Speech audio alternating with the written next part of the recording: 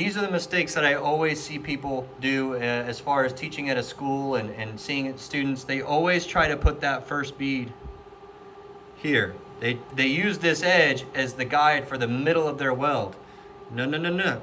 If you do that, by the time you get the overlap right, you're gonna put this weld here and then you'll put this one here and you're gonna get undercut right there.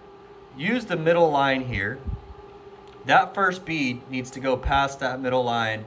The bottom of that bead needs to land directly on that edge so it has something to sit on. I'll put that next weld and it needs to tie in to the highest point of that weld. That's gonna give us a nice crown. And then look, we barely have any room to have to tie in up here. We have to get to the highest point of this weld, but our third bead is probably gonna be our smallest bead.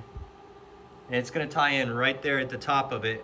And this is gonna let us have a perfect crown on there.